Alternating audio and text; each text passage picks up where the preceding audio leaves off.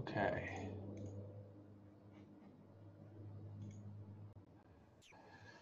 All right, guys. Sorry, I woke up pretty late this morning. I was up really late last night working on one stuff. I just became obsessed with adding stuff to the OneNote, and just I made your new homework assignment, and that kind of prompted me adding a bunch of stuff because I was thinking about how you would react to this stuff, and I was trying to think more big picture and things like that. So I guess I can show you the homework first. And actually, if you're familiar, by now you're probably familiar with this, but if you go to homework and you go to links to homework,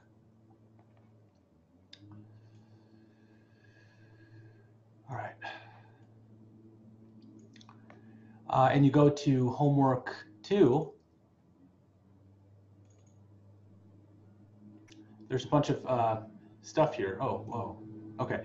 There's question files in the form of PDFs, where you can kind of see your homework 2 PDF. Rhythmic dictation, etc. We'll get back to that in a moment. But there's also files where you have part 1 and part 2 of the Sibelius file. In case you guys downloaded that educational copy of Sibelius, there's also Sibelius 8 files and music XML files. And this took some time. I mean, this took a little bit of time to export all this because, not surprisingly, I found some homework on my, I found some error on my homework. Sorry, it's early still for me, I'm still waking up. And when I do find an error, I have to export everything for all those formats all over again. So, but it's all there and it should be correct. And the dictation is here as well. There's dictation and there's a slower dictation file. So I guess you can get a chance to listen to this dictation. Let's listen to this and let's see if it listens. Let's see if it plays back.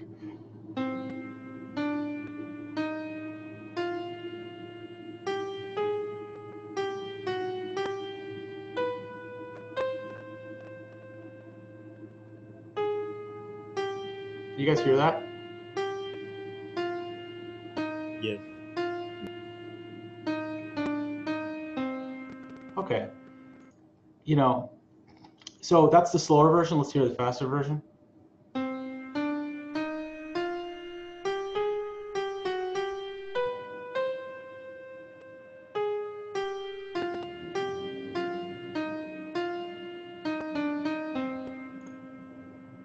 Okay, very good. Nakul, Yeah, I was having so you also linked MuseScore files, right? sure.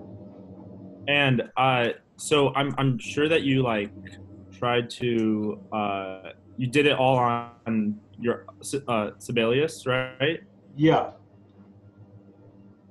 Right? yeah, I did. Well, the format turned out a little bit weird for MuseScore, you know, Yeah, so I was just like I was just noticing that like it was a little bit hard to yeah, I know what you mean. I did notice that actually. That's some of the formatting doesn't translate over quite correctly. So it's a little bit of, well, sorry, that's not what I'm supposed to do. There's a little bit of work that needs to be done in terms of getting it in the correct formatting. So for instance, if I open this in MuseScore,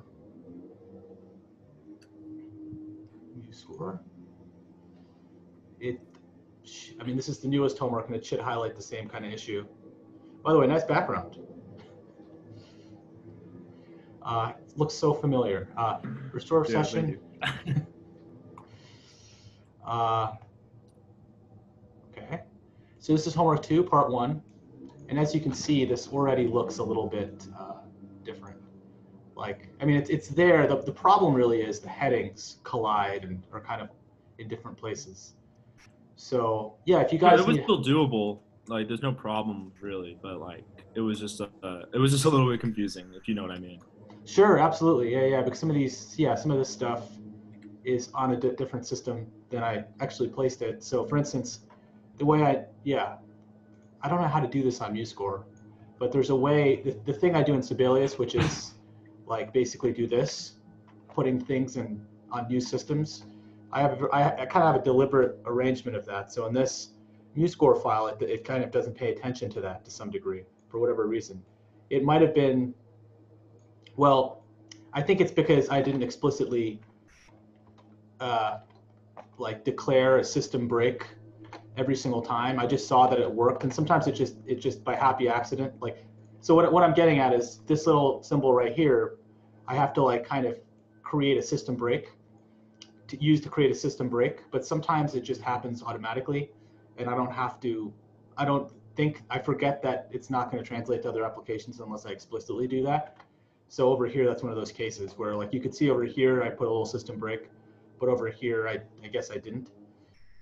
So that's something that I can work on, and maybe that'll fix the problem. I'm hoping. I just have to check. Like over here, I put system breaks here and here and here. If I didn't, all of these would collide with each other. Yeah, and I don't know how this would render. So I don't know how. What did you do? Did you just type stuff like this? Okay, so no, it was kind of a nightmare. I mean, because you have to like put in, you have to click every. Well, I probably did it like the wrong way, the long way, but I had to like make a new text for every like single thing I wrote to make it like look like right. So it kind of took a while just to do that itself. So I had to like click the note, and then if you click a note, you press Command T, it like allows you to write something down. Oh, I see. Yeah. So Okay. and I just did a new text box for every single solfege and interval. Yeah. So there actually there's one other way you could do that. There's two ways you could do that. If you press Command L, it'll actually create a lyric staff, and then you can just press space to advance. I wish I knew that. But it doesn't work completely from the standpoint that you have to put letters and you have to put solfege. So you'd still have to do the stupid Command T thing, and then you'd have to like do it like that. But the other thing that I do actually when I'm giving the answer keys to the TAs is that I just use the same text box. I just do this. Oh, that could be a lot easier. Also, I was just wondering how you do the intervals on. I was having some trouble with that also. Like the intervals. The Roman like, and like writing like 3/4 or set. I don't know, like. The time signature. Like, what do you I see, the figure bass. Yeah, that's a good question. So let me open up the other document and see if I can elucidate that a little bit. I can actually answer that. So under MuScore's like command, I forgot which option, but like there's a command that says Roman numeral analysis. By default, doesn't have any like shortcuts built in, but you can actually put a shortcut on Roman numeral analysis and then do your figured bass from there. Okay, gotcha. So yeah, I think the shortcuts are in preferences. So it's so loud outside. There's some landscaping going on.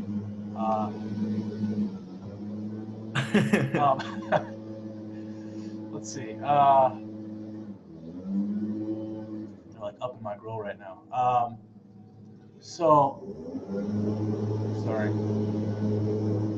Yeah, so I guess if you go to keyboard preferences and you go to shortcuts,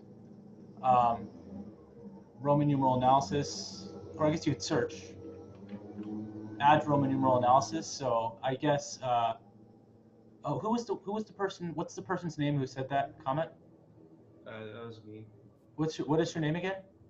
Gabriel. Oh, Gabriel Agnon, I think, or something. Great. Add Roman numeral analysis. So you could, I guess, what did you do from here? Did you change the?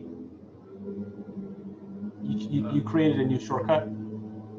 I just mapped it to like Control H, and then like every time I would like try to name chords, I would click the chord and then just Control H. That's what I would do. Yeah. So that is one way you could do it. The other way you could do it, which is less pretty, Well, actually, I'd recommend doing the pretty way of actually using the official Roman numeral syntax. But sometimes, if you want to be less pretty, you could create a lyric text and you could do something like 6. You could do something like that. That's exactly what I did. That's what you did? Yeah, I mean, it's not as pretty, but it communicates enough in like a standard text format. Yeah, and if you use the lyrics notation, then you can also, like before, you can just spacebar to advance to the next chord, which is convenient. But yeah, if you are interested in educational, I think you might have. I've been getting emails, but if you are interested in an educational copy, I can totally help you with the install. Yeah, I emailed you, but you never responded. I knew I was forgetting someone, but we'll make sure you get set up. Maybe even during beginning of office hours or something, we can do that. And when are office hours? It's right after class. Oh, okay, sweet. Yeah. It's I helped someone else last class with it, so we can definitely get you set up, situated. And if anyone else is interested, they can see how it's done. Are you on Windows or Mac? Mac. Oh yeah, okay, great. So that'll be that'll be great and educational for people. Okay, all right, well, wonderful. We'll definitely do that. Okay, sorry, I was up till like almost 5 a.m. last night, so I'm pretty tired right now. But it was for the sake of this class. I just want to say, I got really obsessed with adding stuff. So I guess one of the things about the new homework, I'm going to open it up in Sibelius now, is the following. There are more chords that you're expected to do analysis for than you were previously. Oh, whoops. So for instance, sorry, I can't just go to the OneNote. I actually have to open it up now. Okay, homework 2, questions, files, part 1. Okay, so one of the components of the homework is I'm going to ask you to draw these other chords, like an F7 sus4 chord, or a B add 2, or a D7 9. Oh, look at that. This is on my Sibelius file. I'm sorry, wait a second. Give me 1 sec. Jeez. Oh, okay, sorry. Give me, sorry guys.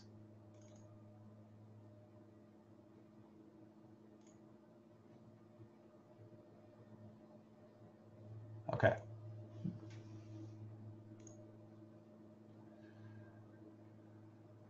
Oh my gosh.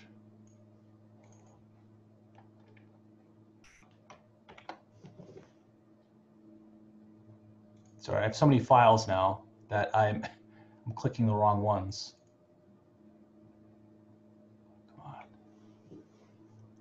Okay. Yeah. Oh gosh, that's.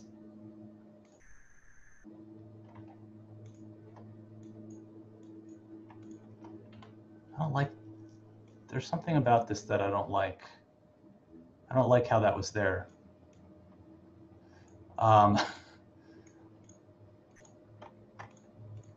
Okay. Gosh, guys. 2, 3, 4, 5. Everything looks totally different right now for whatever reason. You know what? Give me 1 sec. I could just do this. Okay, yeah. I don't know why it looks fine here, but it doesn't look fine there. I got nervous for a second because those were actually the yeah. Anyway, yeah. So you're going to see different chords like this. You're going to see 9 chords, sus4 chords, half diminished chords, add 2 chords. You know, this idea of continuing adding 9, sharp 11, and 13s. There's all kinds of interesting stuff that you're going to learn or need to know. And I'll kind of explain some of that to you right now. So if you go to the OneNote and you go to the chord section, and you go to the jazz chord section, I've kind of tried to explain to you, elaborate what I told you last time, and try to clean it up because it became this huge thing. Like it's so ridiculous to expect a mastery of jazz chords like I got in such a short time, let alone like the way that many people treat it, where they're like, hey, it's almost like the expectation is like, hey, master jazz in a week.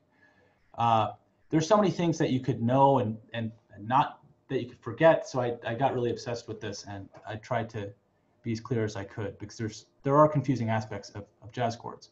Like once you exceed, so this is what I really call a jazz chord. It's when the closed voiced root position form, which is something that you know by now, the snowman, incorporates intervals greater than a seventh. So for instance, this chord right here, it has these chord tones constitute thirds, fifths, sevenths, but then you see these notes up here and they constitute nines, ninths, elevenths, thirteenths. And with these chords, right, with these intervals right here, you can get your tickets to Jazzland with these jazzy intervals. Yeah, it was really late. I'm sorry, guys.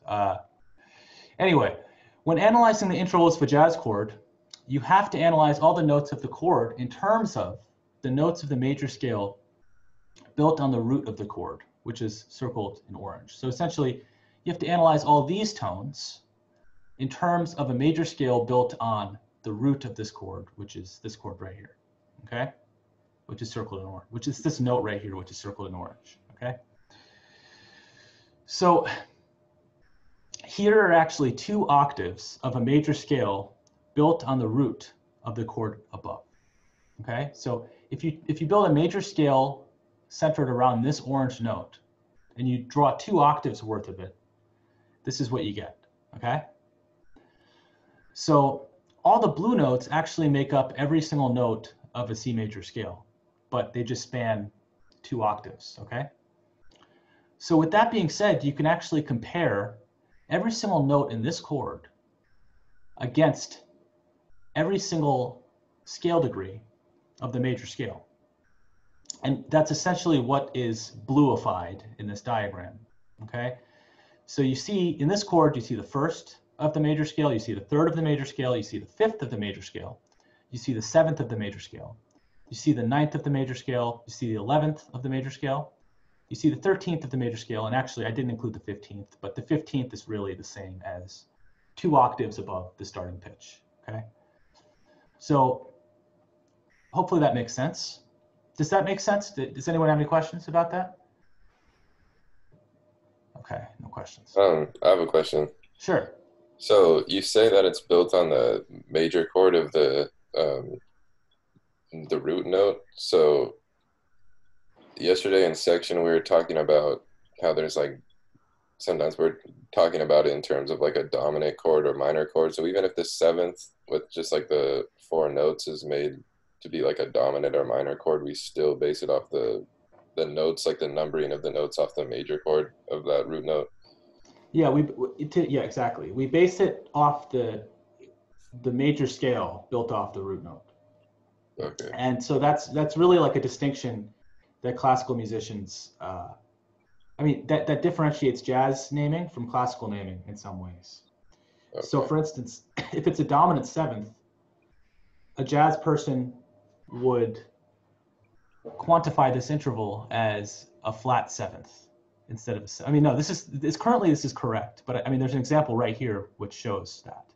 Okay. So here's a minor 7th chord. This is the underlying 7th chord for this in this example.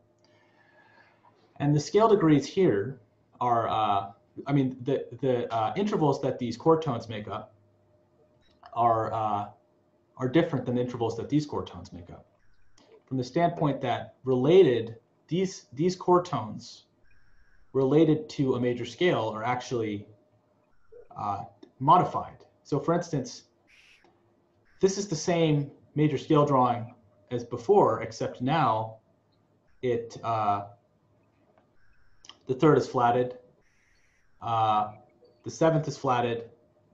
I guess the 10th is also flatted, but that's really just saying that the 3rd was flatted, you know. Oh yeah. The 11th is flatted. I mean, the 11th is sharped, I should say, and the 14th is, I guess, flatted because the 3rd is flatted.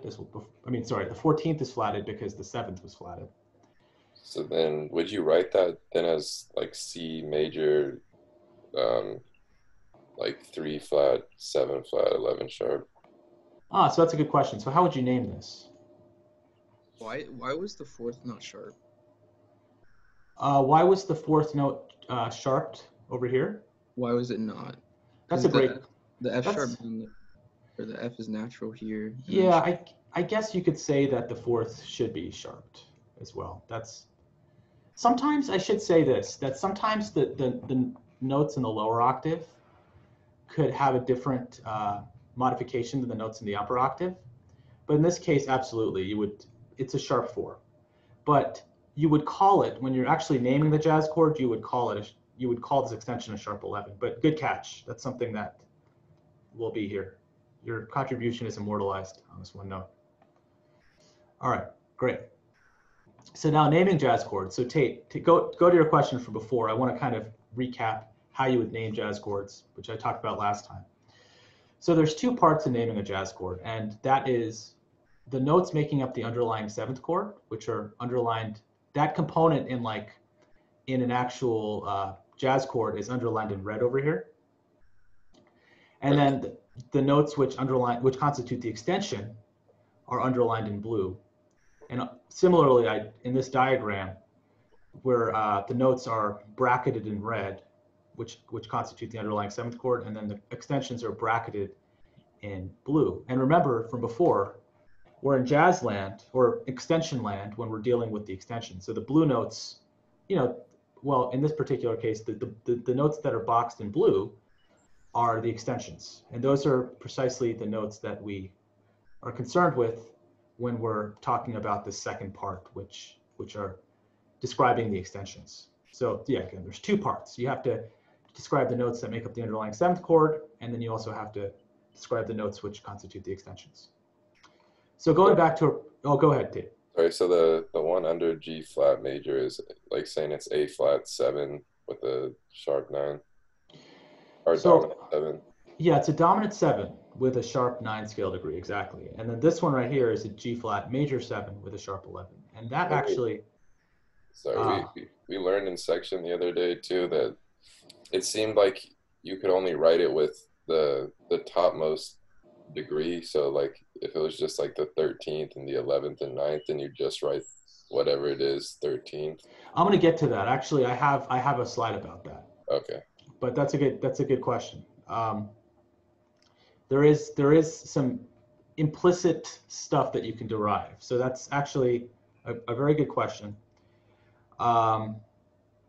But I guess if we're trying to name a jazz chord in the more vanilla way, in a very explicit way, where you kind of have the underlying 7th chord here and you have the extensions here, this is the process for doing that.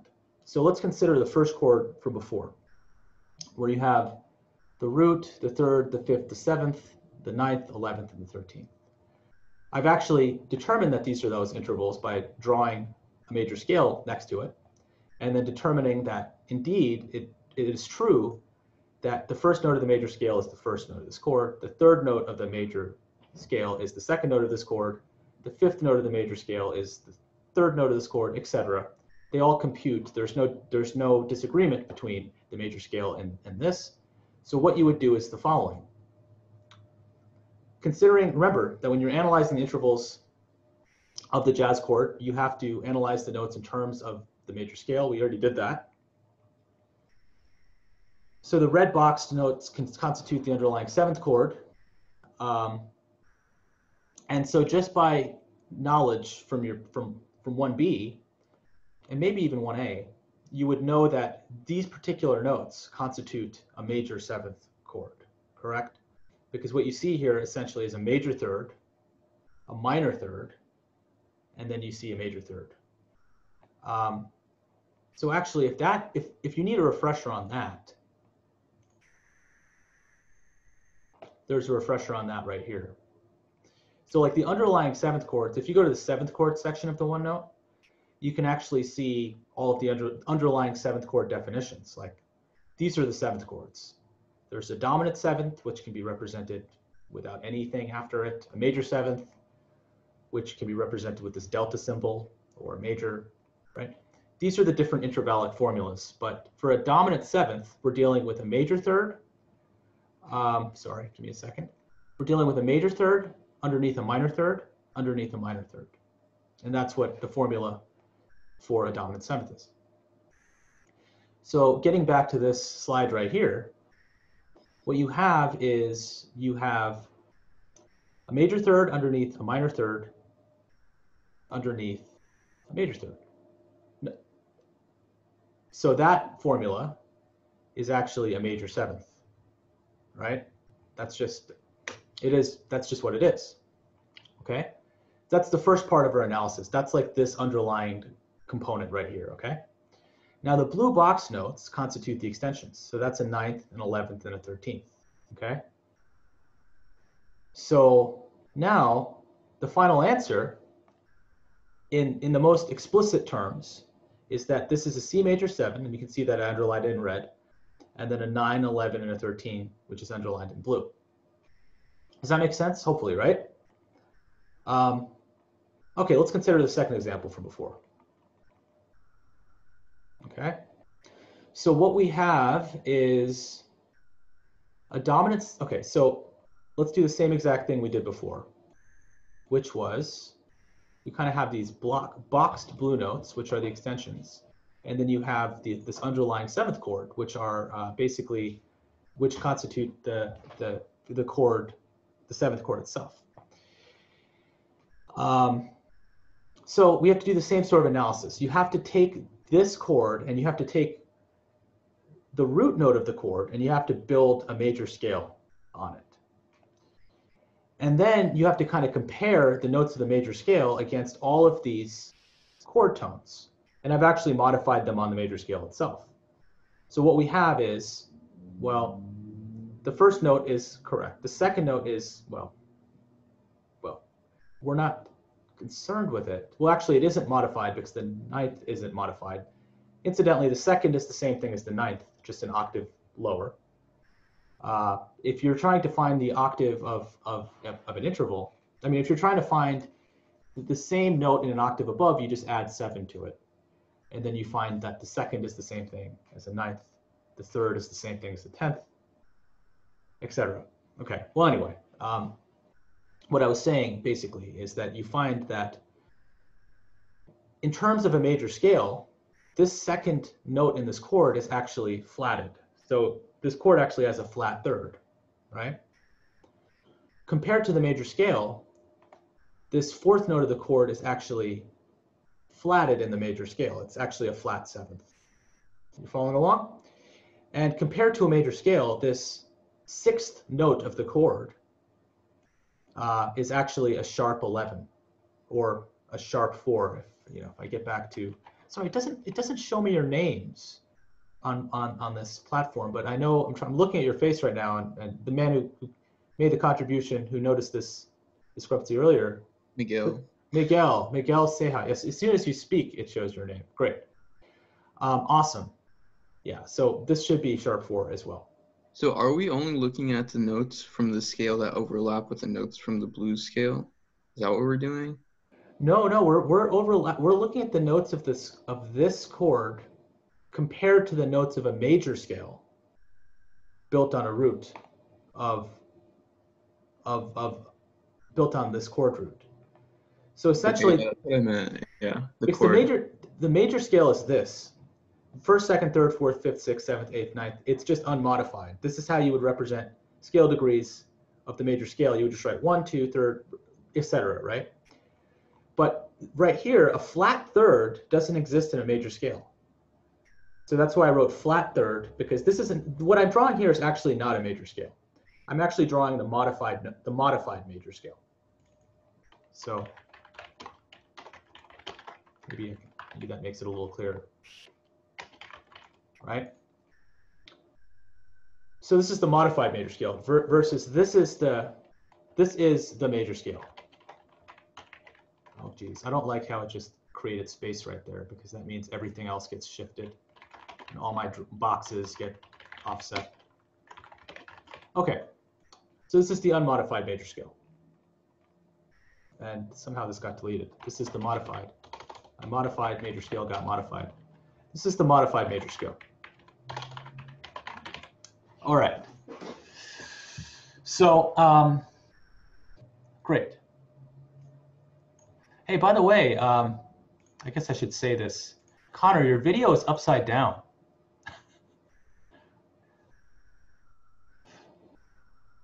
Let's see. All right, great. Sorry, it's throwing me off a little bit. Anyway, very good. Let's see what else we can do. All right, great. Okay. All right, sorry, I'm still waking up, so all this stuff is like, whether it be the landscaping or upside down people or me opening up the wrong version of a file. It's wrong, but now I'm getting in the zone. There's nothing like jazz music to kind of just wake you up. All right.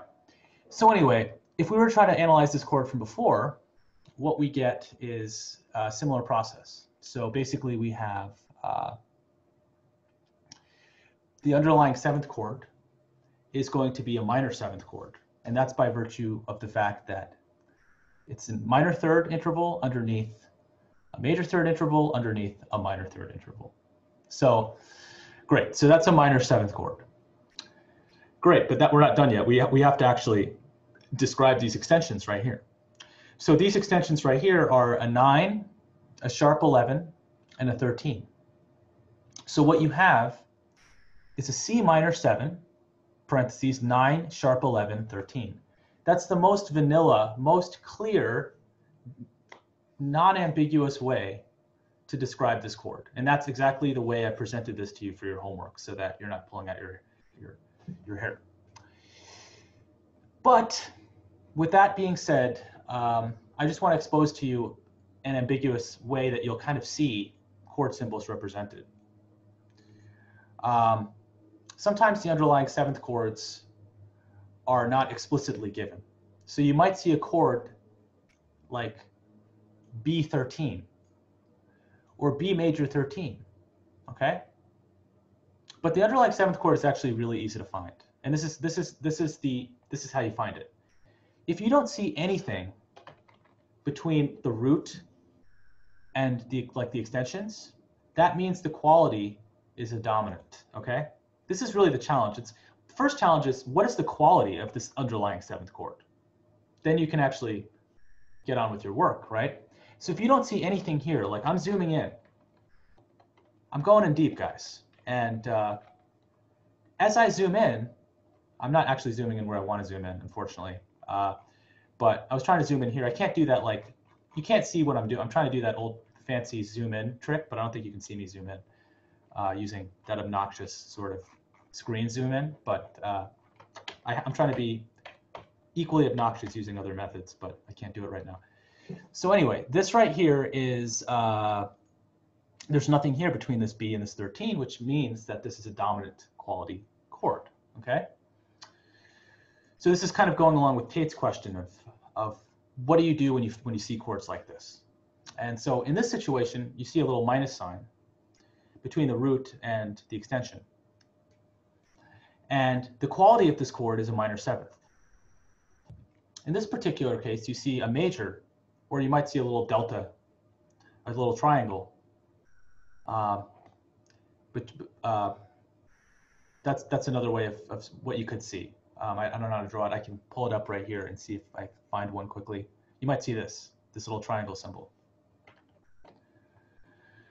And what that means is that the underlying seventh chord is a major seventh chord, okay? There are actually more. There's like diminished and half diminished. I forgot to include those. It's you can imagine that if you just had a diminished symbol here or a half diminished symbol here, it would be the same sort of situation, right? But regardless of what the underlying seventh chord is, you base it off the major, like the numbering off the major chord, right? So even if it's B minor 13, or B minor, then you still base the rest of the extension notes off of the B major scale. Precisely. Okay. Exactly. Thank you. Yeah. So now here is the here's the other part of the coin. So we talked about the underlying seventh chords, but actually, in a real jazz context, if you saw something like this, implicit in this notation is that you would play the 9th and 11th. You could play the 9th and 11th as well. And there are certain assumptions about which 9ths and which 11ths you can play. I won't get into that. This is why I'm not actually asking you to solve homework problems like this. But eventually I might get you on into that. But I think that there's a lot to talk about today, and I don't want to confuse you. I have a question. Sure. So let's just say the 9th is sharp and it's a 13th one. Uh-huh. Do we just put sharp 9 and then a 13? Exactly. Oh, thanks. Thank you so much. My mom just brought me a smoothie. How could you beat that? Thanks. All right. Yeah, if you see a 13, you'd also see a sharp 9. Thanks. Thank you so much. All right. All right. Yeah, you'd see a sharp 9 as well, because you couldn't just say the sharp 9 wouldn't be assumed, because the assumption, I guess, would be that the 9 wouldn't be sharp. So you actually have to put like sharp 9. I will say that is not always true. There are certain assumptions about certain chord qualities. Like certain chord qualities there's an assumption, for instance, in a major seventh, that the 11 is sharped, but we won't get into that.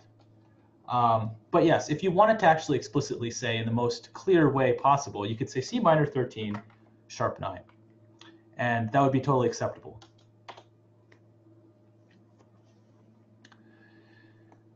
But, okay, anyway. Hopefully this all makes sense. We can actually do an example of this. I have a quick question, Nicole. Yeah, absolutely. If you're trying to find what the note is for like, like C major, like 13 or something, is the best way you think to do that just to like subtract 7 from the 13, and then you know that it's a 5 or A 6. Yeah, a 6. Is that probably the fastest way to do it? Honestly, that's the way I kind of do it. I kind of have an association in my mind of 13 being a 6 an octave above, 11 being a 4 above, and 9 being a 2 above. So that's a great way of thinking about it. Yeah, the octave transpose of the interval. So that's a good thing to kind of that's a good thing to actually jot down somewhere. I don't know where I'd put this now that I've actually have a theme going on here. I'll just write that down and I'll figure out where to put it later. Second equals ninth. What's the other one? Fourth equals 11th. I guess I should write this the other way around. So for instance, my mouse is being slow right now. Ninth equals second. I lost the bullet point. 11th equals fourth. And 13th equals sixth. Basically, what's going on here is that subtract 7. And you get the same interval in a different octave. Okay? Great. Okay, so I guess we could actually do an example of this. I restarted Sibelius, but it doesn't matter.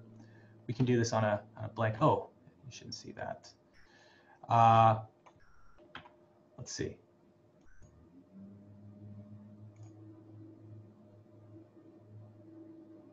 Okay. So let's say I give you, let's do this. Actually, let's look at an example of a homework problem I'd give you, which could be something like this. If I asked you to do something like C7, 9 sharp 11, this is sort of the inverse way of doing it. How would you, well, let's figure out how we do this. So I guess the first question you might have to think about is, what is the underlying 7th here?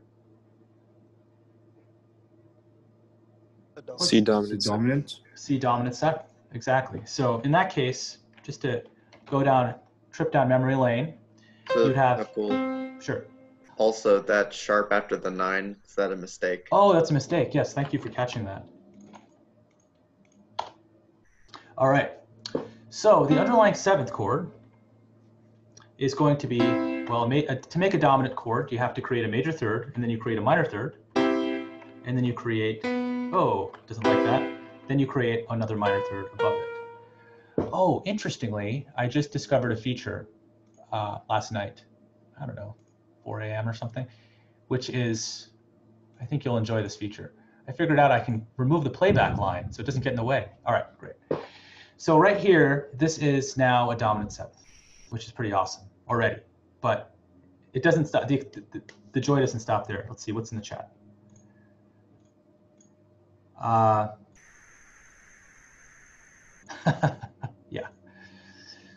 Yeah, the problem with this quarantine schedule is that I take a nap sometimes in the middle of the day, and then that's just basically a death sentence for your sleep schedule. So I took like an hour nap in the middle of the day or 2 hours, and it ruined me. But yeah, great. Yeah, I think everyone's on the same page in that regard. So someone asked, is theta music part of the homework? Theta music is part of the extra credit. And actually, I've raised the threshold for how many extra credit points how many points you need on theta music in order to get extra credit. I've raised it from 5,000 to 100,000. No, actually no, to 500,000. Because I realized I was an order of magnitude off in how difficult it is to earn points on theta music. Because really, if you guys did the extra credit on theta music last quarter, you would have just had to play 2 games to get 5% extra credit. That's like 5 minutes of your time to increase your grade 5%. So that was a definite decimal place error in my calculation. So this time you'll have to get 500,000 points, which, you know, might take 4 hours, but you get 5% extra credit. And it's actually pretty fun, and it's kind of scaled. So if you get like 100,000, you get 1% extra credit. So, and someone got 100,000 last quarter. Yeah, 500,000. It's over 500,000. That's I mean, if we're computing this in terms of Dragon Ball Z power levels, that's about you know, half of Frieza's power level. It's a lot. It's a lot of power and points, but I think you guys can do it, and I can get a sense for how you guys are doing as time goes by. And actually, I emailed all the TAs asking them to create accounts for you, because I can't create accounts for you from the standpoint. Oh yeah, the reason you can't access your Theta Music account, Shane, is that I can't actually create accounts for you until the TAs create accounts for you. From the rationale that if I create accounts for you, the TAs can't see your progress. But if the TAs create accounts for you, I can see their accounts because I'm like the administrator. So I emailed them last night, and everyone in Miguel's section has access, but the other TAs haven't done that yet. So I chastised them and threatened them. No, I didn't really. I just told them to do it. And they should give you access, and then you could start your journey towards 500,000 extra credit points, which translate to 5% of your grade. Okay. Sorry. By the way, I'm gonna keep this chat over here. It's hard for me to open the chat and close it. But if you have a question that's really salient, just chat in and just talk, and it'll be good. Or I could look at the chat. It's okay either way. I have another question, actually. Sure. So can you construct like an add 9 or add 11, etc. chord on a triad foundation, and would you still use the same convention? So give me an example of a chord symbol. Like what would you type for what would the chord be? A C add 9? Yeah, because like you could do like a C7 add 9 or like C add 9, but I guess we skip the triad notation and we just assume that's a 7th as the foundation. Okay. So this is actually a really good point that you made. And I have a slide for it, but I haven't gotten there yet. And actually, what you just asked me wasn't on my slides, so I will explain that. I will definitely explain that in a moment. That'll be the next thing I explain. Okay, so if we're trying to analyze this C7 9, or sorry, if we're trying to actually notate the C7 9 sharp 11 13, one of the things we can do is just draw a handy dandy major scale. So much glee in that major scale. Okay, great. But I want to include 2 octaves worth. So I'm going to do this. Okay, awesome. And so, you know, intervallically, this would be the first, this would be 2, 3, 4, 5, 6, 7, 8, oh gosh, 8, 9, 10, 11, 12, 13, 14. Guys, I learned how to count last night. All right, great. So I have all these intervals right here. And now this is how the intervals would look in a vanilla major scale. But if I were to actually modify these intervals, like for instance, this 11 needs to be sharped. I'm also going to sharp the 4 to reflect it. Then all of a sudden, look at that. So now this is the task I have. Oh, but I have to explicitly say that that's what I did. Sharp 11, sharp 4, right? This is the only difference.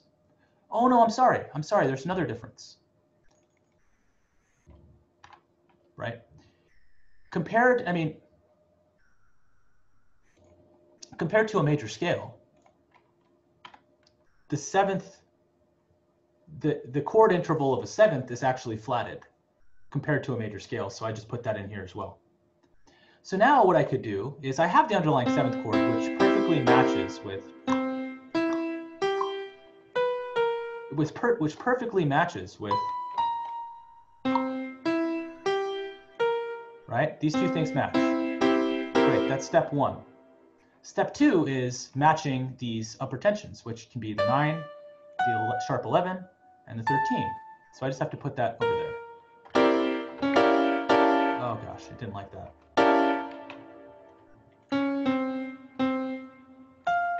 There it is. No, yeah, there it is. So that's how I would write that chord out. It's basically, this is the underlying seventh chord, which is a dominant chord. And then this is the, these are the upper extensions, which are modified, like one of the notes, the sharp 11 is modified compared to a major scale. So that is how you do that. Let's try another example. Any questions about that?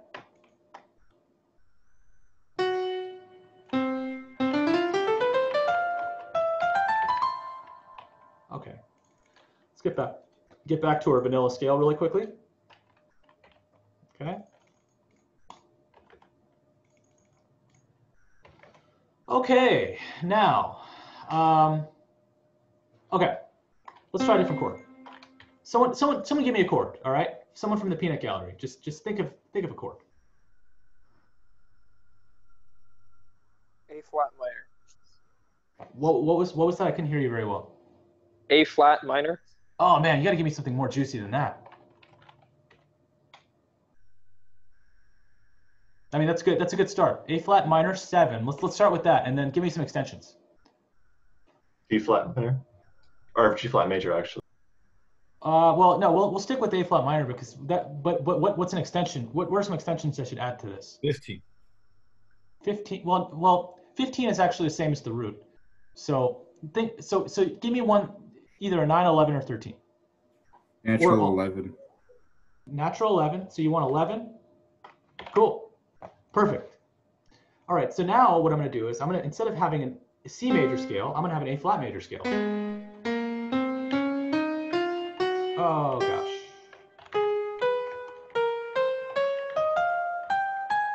Fun, right?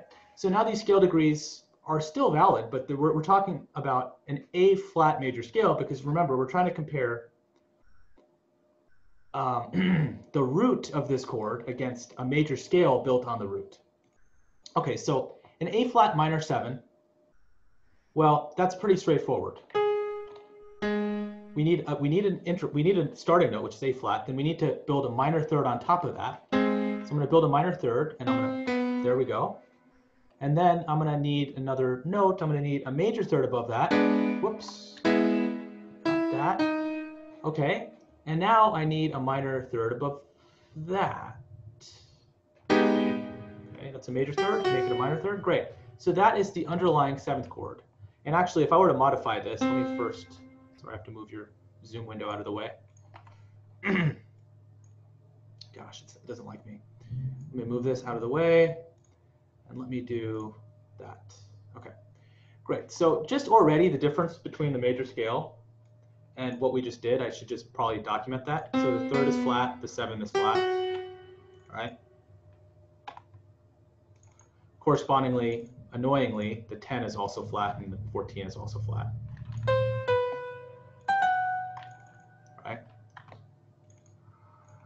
But the 11, 1, 2, 3, 4, 5, 6, 7, 8, 9, 10, 11 is unmodified, right? It didn't, no one told me sharp 11, no one told me flat 11, right?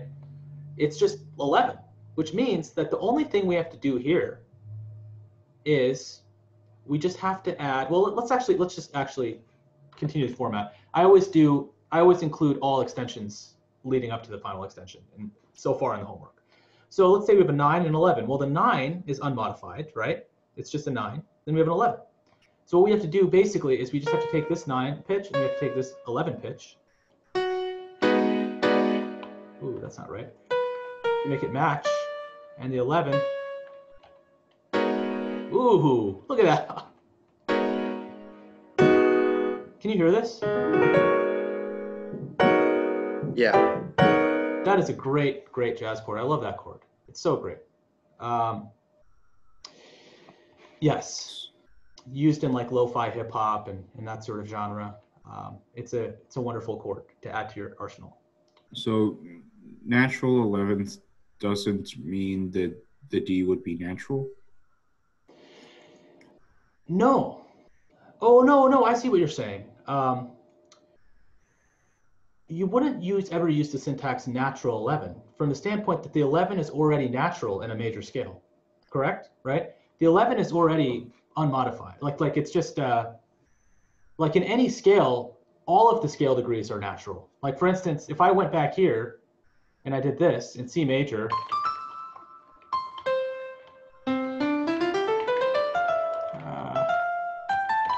and I did this and I did this, whoops, it wants to play that for whatever reason. And I did this, sorry, give me a second here. 1, 2, 3, 4, 5, 6, 7. I could also do nat 1, nat 2, right? It would be the same exact thing, right? There'd be no difference. Because these scale degrees, in the context of a major scale, they're already natural, like they're the natural scale degrees, right? They're unmodified. So if you wanted to say natural 11, like in this key, if you wanted to flat it, for instance, you'd have to say flat 11, right? Because natural 11 doesn't have any meaning. But flat 11, sharp 11 does have meaning. So for instance, if I did natural 11, it would be, well, if I did flat 11, I would actually have to take this note and I'd actually have to turn the flat into a double flat. So now we're basically flat 11, which actually happens to be D double flat, right? That's a little confusing, but that's true, right? The 4, incidentally, is also flat. So the 4th scale degree is flat, which means that in the key of A flat major, that's D double flat. Okay? So this chord, oh, it doesn't sound as cool. What can you do? Okay, does that make sense, guys? I know that's, I just want to make, because this is something that I'm going to continue to give you over the course of the quarter. Like this is going to be a component of your homework. It's going to be interspersed with the other aspects of the other aspects of taking a traditional 7th chord and inverting it. And who knows, maybe we'll get to the point where I'll actually ask you to invert these chords, but it's not as straightforward. But truth be told, when you invert these chords, let me find my piano pedal. I kicked it under my desk. Here it is. So if you invert these chords in different ways, you actually get a lot of richness. Like if you leave these chords in vanilla root position,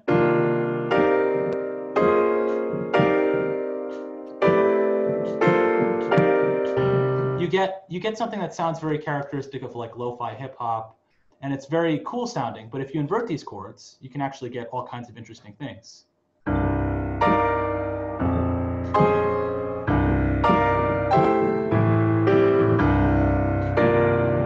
So, but there's, again, this is why the expectation to just like on the syllabus, they're like, hey, just cover 9, 11, 13th chords in like week 9. It's a little ridiculous because it's like this genre is so complicated. Like it's an incredible genre. I have so much reverence for jazz, and that's why it's so difficult to do this. So we're just going to continually kind of ease into this knowledge because it's a lot of stuff. There's a lot of stuff to know.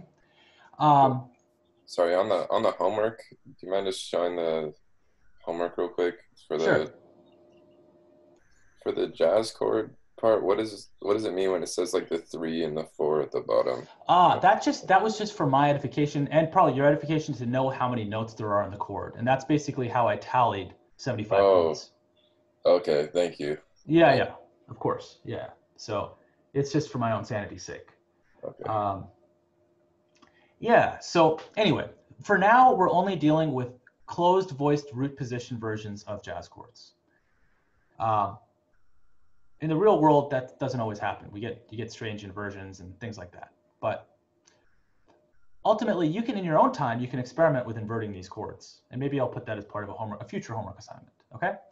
So Shane earlier talked about, okay. Okay, let's skip the conversation on slash notation. And let's go on to sus chords, okay? Sus chords versus add chords, okay? So here's a sus chord. And it has a suspended sound. And generally, sus chords want to resolve to a snowman-looking chord, right? Or you've heard this song, right?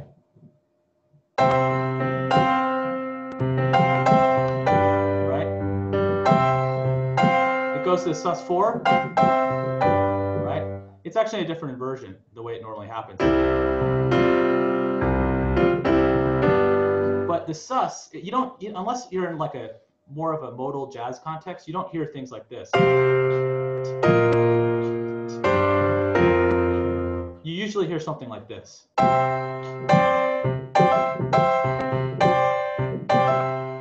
Okay, so let's play a little game. I'm going to play a chord, and every time I play a sus chord, I want you to raise your hand and do this.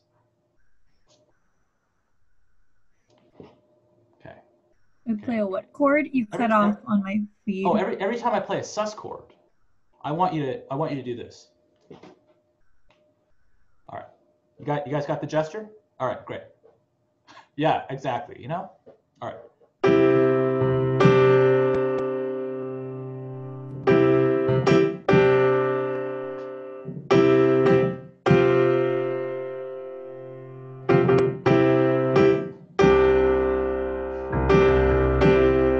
So when you hear this, you probably heard that, right?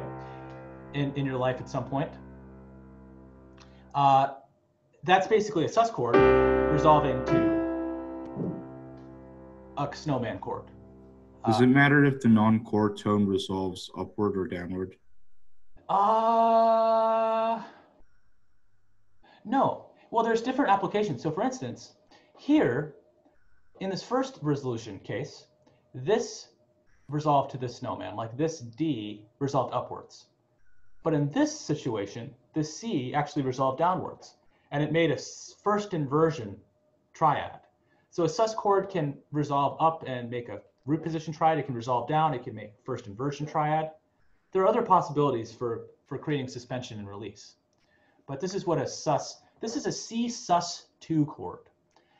And sorry, go on. Sorry, my bad. No.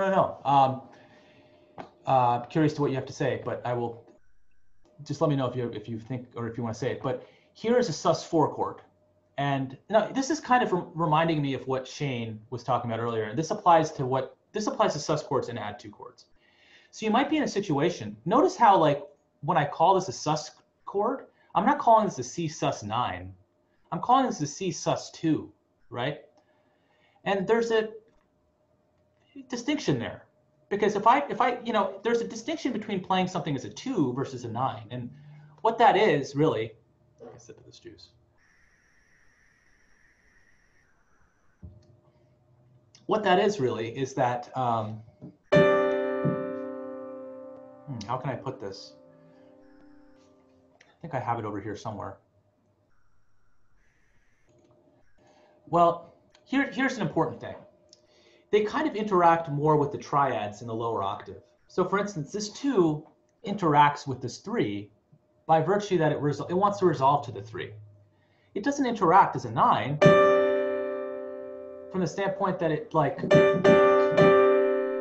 well, it doesn't have the same, it might not want to interact with the 10 necessarily. But when you're writing it as a sus2, this 2 is interacting with the 3. You want to, okay, here's the most basic explanation. When you call it a sus2, you want it to be in the lower octave. You want it to sound like this versus like this. So that's like the first explanation I can give you. The second explanation I can give you is that when you're doing things in the lower octave, like when you're calling it a sus2, or I guess I'll explain it to you in add 2 chord right now. it gives you a platform for describing chords without using seventh chords. And I think this is kind of what Shane was asking earlier. So in this particular case, you can actually be like, hey, I don't want to have a seventh chord, but I want to put this second scale degree in the chord. How do I do that? Well, you could do it using this add notation. You could say C major add 2, and then all of a sudden you could have this 2 here, and you don't have to communicate this this major seventh, because there's a difference between this sound and this sound, right? And an improvisational jazz musician would probably not concern himself with the difference so much, and he'd freely substitute one chord with the other chord. But if you're trying to be really explicit and you're really like, hey man, I don't want this note in this chord, it's really bothering me that this major seventh is in this chord. Well, you could actually have a C major chord with an add 2, and you could explicitly notate it that way. Same with the add 9. Right? Like, that song Close to You?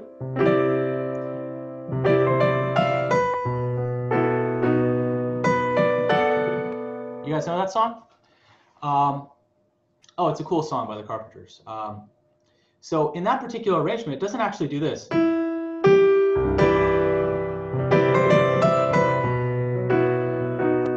It actually does. It leaves out the seventh, I think. So in that case, I guess that's a candidate, I think, for a C major add 9. If you're trying to be like, hey, I don't want that. It's making my chord too dense. I just want to exclude that note. So I have some questions over here. Afterwards, can we go over how to write open position chords in figured bass? As I realized as I was doing the homework that I don't really know how. Ooh. Yes. So do we tell what its natural state is by building a major scale starting from the root note? Yeah, exactly. You find the natural state by building a major scale starting from the root note. That's the natural state. You don't have to do any modifications to get to that note. So based on the questions in the chat, Siddharth talked about writing open position chords in figured bass. I'll talk about that, but I'll also go over that a little bit in office hours if you have some time, because I want to finish this explanation a little bit, because this might actually take 10 minutes, which there's a lot of stuff to cover. But let's see what I can do. So a sus chord and an add 2 chord, they're both kind of interesting from the standpoint that they have this note in the chord that kind of makes it less snowman-like. In the case of the sus chord, the expectation is that it becomes a snowman through resolution. And you can see that, right? Like a C sus4 chord, you can see how it's very close to this snowman or this inverted snowman. The C7 sus4, which is a dominant seventh chord with the fourth scale degree being raised from the third, you can see how the C7-4. Right, that's a C7 sus4, which really wants to resolve to this, right? So this is, I think, helpful to think about sus chords in terms of the chords that they resolve to, and you can see where the term suspension comes from. It's like it's suspended in time. It really wants to go there, right? An add 2 chord is a little bit more resolved feeling because it actually has the triad. You can see how these two things are very similar, right? But in this case, this doesn't have a built-in snowman. Whereas right here, you have a built-in snowman. What'd you say? Are sus chords also like add 4 chords? Is that also a sus chord? Are sus chords also add 4 chords? No. That is actually an add 4 chord by default. Okay, so when you add something to a chord, the default expectation is that the triad is built there. The triad is there, so there's a built-in snowman already. When you have a sus chord, the snowman isn't built in. But an add 4 chord, I mean, it's not a very common chord, I would say. I think a sus 4 chord is more often. Common would be this. You'd start out with a snowman, like a C add 4 chord would be this, and then basically you add a 4. Oh, sorry, I did it. That would be yeah, it would be this. Sounds nice, right? this is an interesting case of how this sounds very good in this octave, but this sounds really bad in this octave. Whereas in this octave, it sounds nice, right? Sorry, the new Zoom update, I think, is adding some weird pops and clicks. This isn't good because I bought stock in Zoom, and I'm not happy about it. But anyway, so we have a C add 2, and you see that it's built-in snowman, but then you add the second scale degree. Whereas the C sus2, there's no built-in snowman, and the expectation is that it eventually resolves to a snowman. Meaning the sus2 is sort of a modification on a triad, and the third scale degree is like substituted.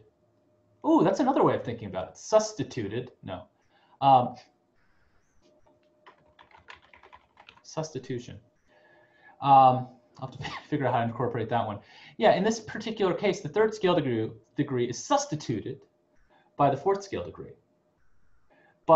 And the same with the C sus2. The second scale degree is the third scale degree is substituted by the second scale degree. Okay, that's enough of that analogy. Does the identity of a sus chord depend on how it's resolved?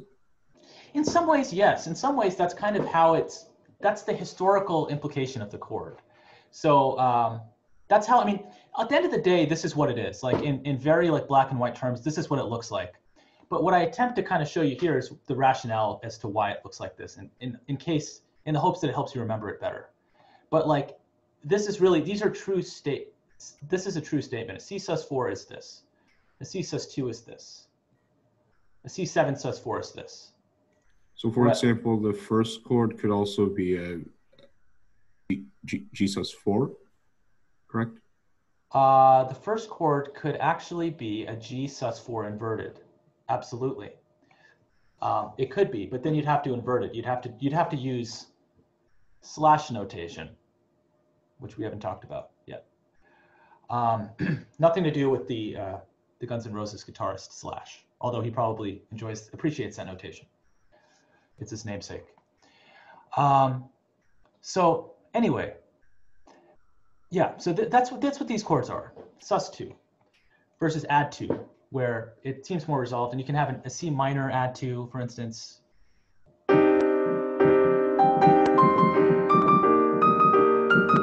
guys know this song?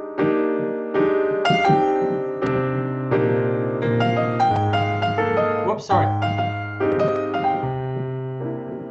Hello by Lionel Richie. Anyway, it starts out with this chord. Anyway, is it me you're looking for? Anyway, sorry, it's too early for Lionel Richie right now.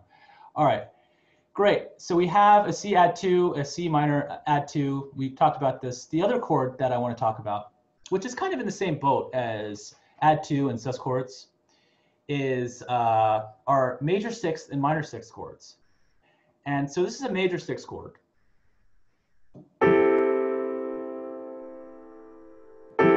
Sounds nice, right? It's basically a major triad with an added sixth, and this is how you notate it, C6. It's not, confusingly, it's not a C major chord first inversion. If you see this notation, C6, what you should interpret this as is a major chord with an added 6. And again, the 6 is referring to the major scale that's built on the root of the chord. So it's just a major sixth. Here, you have you have an underlying minor triad, and then you have the 6th, and the 6th is referring to the major scale. So it's major sixth still. Interestingly, these can be inverted. So a C major sixth is actually the inversion of the first inversion of an A minor 7 chord. So previously, I guess this gives you another opportunity for analysis. You could actually, on your homework, you'd be like, I'm not going to call this a C major sixth. I'm going to call this an A minor first inversion. Or inversely, you could call an A minor first inversion a C major sixth, right? Does this make sense? That's a lot of information, I know. That's what happens when you're expected to squeeze in jazz in a week. But we'll continue to talk about this. This is originally I was going to talk about this week 10, and I was like, no. I'll talk about it like week 2 or week 1, and then we can talk about it throughout the course of the quarter. because it's confusing. I have A question. Sure. So what about the dominant fifth of the major sixth chord? Would it be changed? Because like you know how like a major seventh chord has like a dominant where the seventh is a major, but the underlying chord is like I mean a major seventh is it has like a plus a major third, and then on the fifth scale degree it's plus a minor third instead. Yeah. So you're saying that a major seventh chord is made up of a major third with a minor third, right? From the third scale degree to the fifth scale degree? Yes. So in this case, if it's a major sixth, are we gonna have like a dominant sixth as well? A dominant sixth, I'm trying to understand. If it's a major sixth, we can have. I don't actually understand your question because Is there a C6 like where it's like a C major chord plus a minor sixth? oh, I see what you're saying. So that would be okay. If you wanted to do that, if you want to do a C major with a minor sixth, you'd actually have to do this. Let's see. A good way to test if these symbols are canonical is just by typing it into your software. So if I type this into my software, let's see if it likes me if I do this.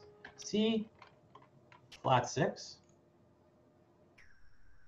No, that's not correct. I'm gonna try this. C minor flat 6. Yeah, actually, it is a canonical thing. Yeah, I guess that's what you would call it. For instance, if you had, instead of having this, which is just a C6, this would be a C major flat 6. And you'd put the flat 6 in parentheses. You see how it's put in parentheses? That is that's to prevent you from accidentally thinking that this is a C flat 6. So I can show that to you as well in case you're interested in torturing. I get it. Thank you. Of course. So I won't actually show you that because I think it'll confuse you. Great. Sorry, Siddharth, we didn't get a chance to look through, but I'm around for office hours, and it's also on YouTube.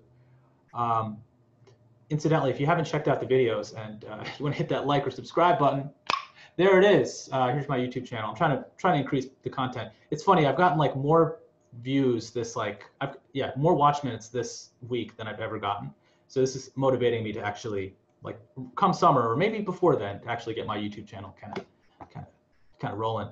So anyway, you can see all the stuff and you could skip through all the stuff of me being like really tired and then like me waking up and or whatever, you know, you can look at everything. In fact, there's a cool feature in YouTube where you can actually look at transcriptions of what is being said. So you can actually like download a transcript if you go to a different website and you could be like, when did he say such and such?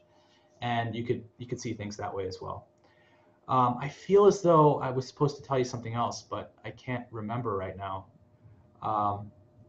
But I guess, I know some of you guys might have to go, but I guess I can explain to Siddharth how you would do this thing right here, which is basically, how do you do this on the homework?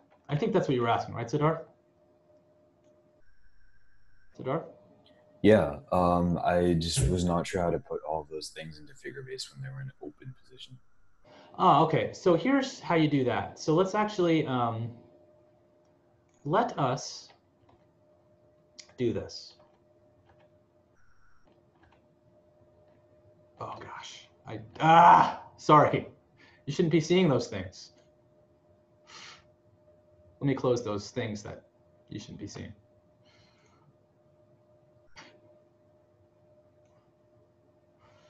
All right. So let's take a look. All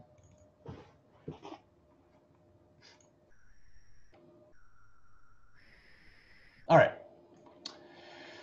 So if I have something like this, and we're in C major, right? You have this. Is this like straightforward in terms of, well, how would you analyze this, I guess? So what I would do is I've just kind of been using the flipping trick you've told me, and so I can figure out the inversion really easily. Mm-hmm. But when it comes to figure base, I'm just really confused because I feel like it would have like really big numbers like a 9 in there and stuff like that. So that's Oh, what really? Yeah. Did I accidentally give you guys? Oh my gosh, there was something else I want to tell you about the homework, but I guess the TAs can tell you. If I put a 9 in there, well, I guess you have the chops to analyze that now. But I don't think I put a 9. I don't think it was a 9th chord. I think just like based off of where the notes were on the staves, just because like when in figure bass, I guess the way I've been thinking of it is you have the distance from the bottom note to the top note, and then the bottom to the second from the top, and so on. Right? Is that correct? Sorry. The interval. Can you say that again? I lost the train of thought, but it was my bad. No worries. So with figure bass, the way I've always thought of it is that when you have a figure bass, it always tells you the interval between the bottom note and the top note, followed by the bottom note and the second from the top, followed by. Oh, okay. Here's the thing. Okay, so here's where this whole So Siddharth, this is where this obnoxious acronym will come in handy, I think, for you. If you remember that, gosh, where is it? Closed positions. Okay. This thing. Finding the closed voicing root position version of the chord. Oh. So do you always, so like, I guess my question is, do you always, when you have something in open position like that, would you just always first convert it to closed position and then write the figure bass for that? Exactly. You have no choice because figured bass doesn't encode anything about position. It only encodes inversion. So it doesn't have any. Okay. Yeah. So like from a figured bass perspective, these are all equivalent. These are all the same things in figured bass. Okay, and sounds good. So you have to convert it to this fellow right here, and that's how you proceed. Let me quickly stop sharing, and then I'll stop the